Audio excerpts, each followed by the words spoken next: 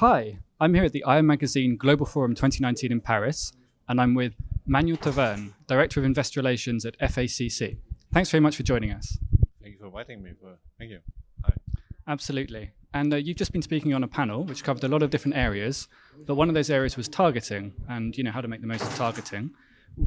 Can you tell us a bit about what your experience is, as an aerospace company, but based in Austria, from a targeting perspective?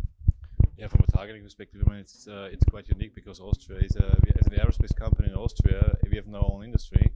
The challenges of my job is how can we find investors, how can we attract investors, who are the brokers, bring us the best ideas, bring us the best companies in terms of investment companies, and this is the job I did the last years, to build a brand around FACC as an aerospace company focusing on one material, this is composites. Yeah, this is the challenge. Sure, and as part of that process, I mean, you will be doing like conferences and roadshows, but you mentioned that's an area that you've been thinking about recently and making some changes. Can you talk to us a bit about that?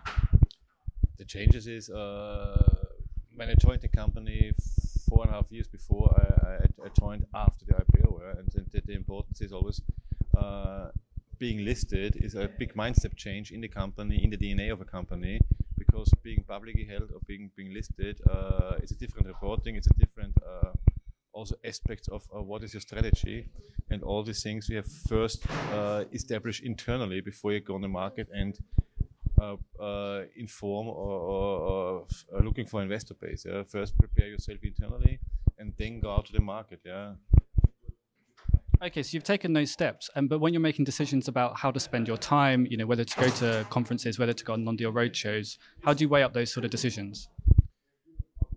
The first is the broker. Who is the broker for certain markets? We have brokers for the US markets. We have the ones for Asian markets too. Right now, we have one for the European markets. Can they bring us the right investor base? What is our investment style? What is the investment style of the investment funds? The targeting is very important, and I think that especially the last 2 years, the strategy and also the collaboration with brokers changed in regard of Mifid II. And yeah, that was something I was going to ask about. So you talked about Mifid II a bit on your panel, and a lot of investor relations officers have told us that it's made their life a bit more difficult, in certain ways. But what's your experience been of, sort of working with brokers since the introduction of Mifid II? I think Mifid II is it's for some it's a win-lose situation. I see it as a win-win situation, because when we first approached the new relation, everyone was concerned about lower research, lower corporate access, and my experience is we have to handle these challenges. Yeah, and I changed a little bit my working with brokers. We have 5 to 6 brokers now doing a research note about FACC. But as it always, I do not need 15 research notes. It's not the quantity, it's the quality. Yeah? What are they thinking about the investment in FACC?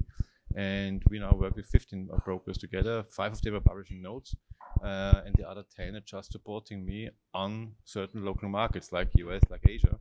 And the second is, it's not about always the quality or the quantity of a meeting. It's the quality, yeah. And today, someone is paying for the meeting. It's either me, or it's the fund, yeah. And so we both expect the quality. We both expect a good outcome. And the second is what changed also is the number of conferences.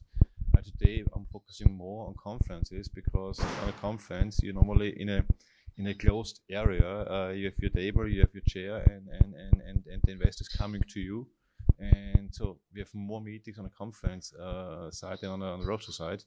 And this also is an issue where it's more beneficial for us. And the third one is what we also do for now 2 years, and is quite successful because we started just recently, is our own targeting. And so we invested in a targeting software, and we do our own roadshow planning too.